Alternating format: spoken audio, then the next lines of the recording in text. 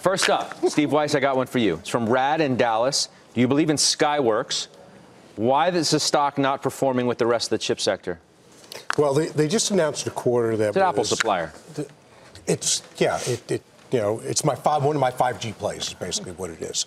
So I'm not focused on this quarter. I'm not focused on the last quarter, which was okay. It wasn't great. So it's 2 quarters in a row that weren't great. But guess what? They're right in the heart of the 5G play, and that's just going to start rolling out. It's going to be a great stock. Amy, for you, from Bruce in Georgia, what do you think about Illumina? I love Illumina. I think it was a good quarter. The stock, it's been dragged down a little bit or gone nowhere because the healthcare sector hasn't really worked, but super well-positioned company for long term. All right, this is a good one for you, O'Leary. Boeing from Robert in Massachusetts, once one of your favorite stocks. Now what? You still hold it? Nope. I had a 5% weighting in this. My concern now is that it's only mine. I'm not reading an analyst. Wait a minute, you don't own it anymore? No, don't own it. When did you sell it? When it breached the 367. Wow. I'm sorry. I'm a chart guy, too. And that was yesterday, right? It was, 5% weighting and you dumped the whole thing. Remember, I'd sold it down to 1.5%. I blew out the last 1.5%.